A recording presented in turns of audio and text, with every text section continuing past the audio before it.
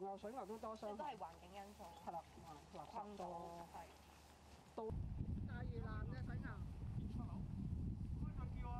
Water buffalo is what we are prioritized to preserve them because the only, I think come to today is about only 140 left in Hong Kong, more than 90 of them on Lantau.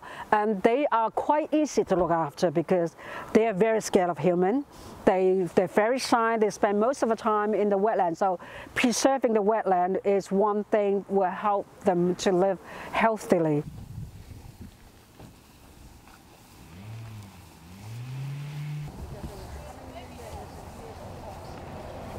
Cow is different. Cow is very sociable, and they love human, and especially if you have food. They will come and get your food, and they're not scared of human. So that's more that we need to do on the human side to advise them when you see a cow coming, what to do and what not to do.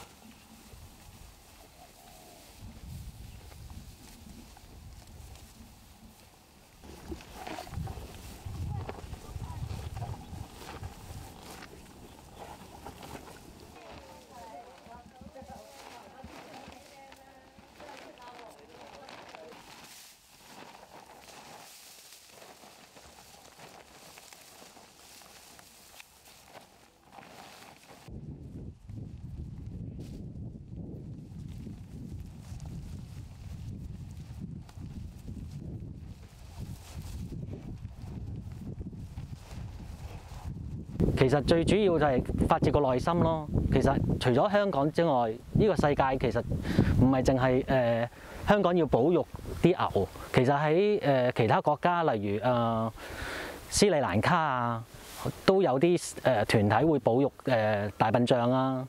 墨西哥啊，亦都會有保育團體會保育啲海洋生物，例如啲海龜啊咁。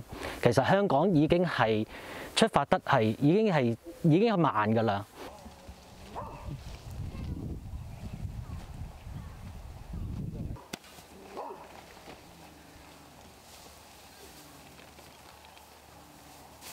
The animal is a very important part of our culture, of our city planning, especially for the rural planning. We don't have rural planning policy in Hong Kong. We only have city planning, which means if we continue this policy in Hong Kong, we're going to lose most of the green environment of Hong Kong. So the bovine animal has offered us the opportunity to look into what that means for conservation, what that means to Hong Kong people about the nature, the remaining nature value in Hong Kong.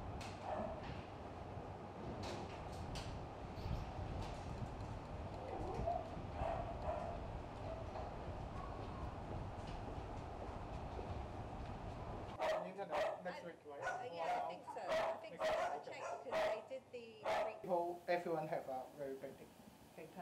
Yeah. So. Both of the feral cows and feral buffalo in historical context, and recognise that they were actually animals that benefited the more rural communities. They were used in farming, the sort of brown or yellow cattle to provide milk and meat, and obviously the buffaloes in terms of transportation or draft animals. And I think that, you know, they've been part of our sort of cultural heritage, as it were, for a while. So we need to consider them. We need to make sure that, you know, we try to ensure their welfare as much as possible, and look at what we're doing in Hong Kong to see how it impacts those animals and their ability to survive and live safely in Hong Kong, and at the same time for us to live safely alongside them.